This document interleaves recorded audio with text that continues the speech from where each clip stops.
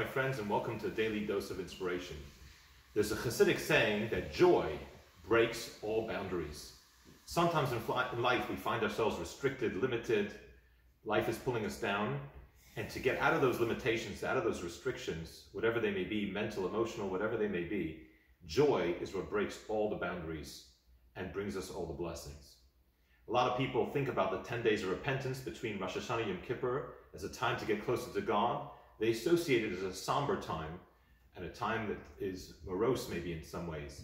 But in Hasidic tradition, it's a time of joy. It's a time to get closer to God, and joy is what brings us closer to God.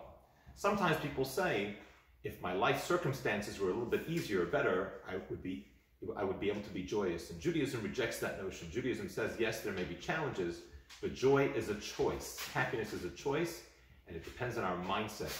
With the right thoughts, with the right mindset, we can bring joy in our life.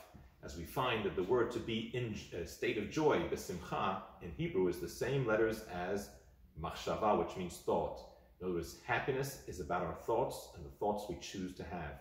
So let us have happy thoughts and let us break all those boundaries in our life with greater joy. Thank you and have a wonderful day.